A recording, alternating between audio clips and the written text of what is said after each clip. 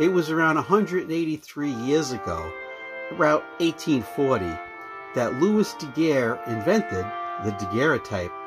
He would take sheets of copper and pour silver on it and make it shiny, and then he would add chemicals to make it light sensitive, put it in a bellows camera, and he would take portraits like this that would take up to 15 minutes.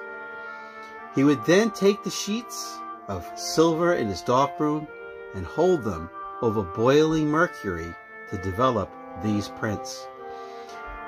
He nearly killed himself by poisoning several times, but it was the beginning of photography as we know it today.